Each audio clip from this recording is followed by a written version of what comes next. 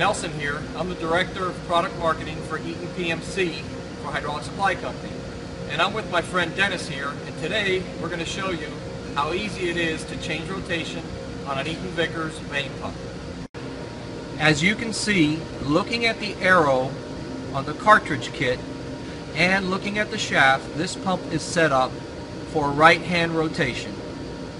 We've got the pump set up on our fixture, and now we're going to disassemble it.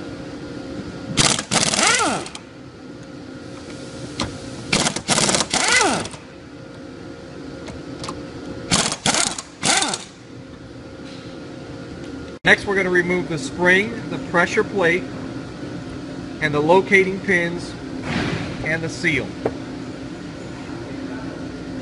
And we carefully remove the ring, flip it 180 degrees,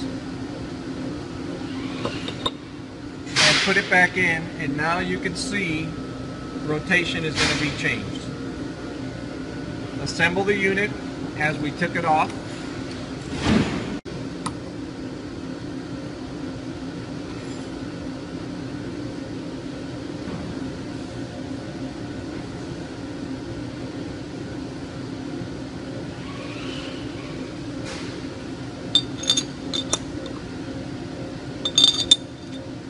We run the bolts down gently with our impact wrench.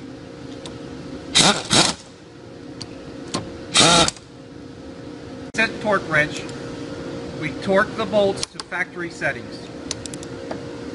Now, as you can see, we have a left-hand rotation pump, and our customer is happy.